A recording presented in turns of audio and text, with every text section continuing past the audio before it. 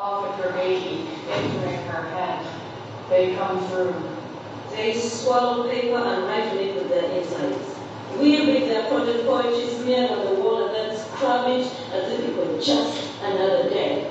Kizito came and took the children, myself included, down to the cellar where they made communion wafers. But she came back later and drove us out.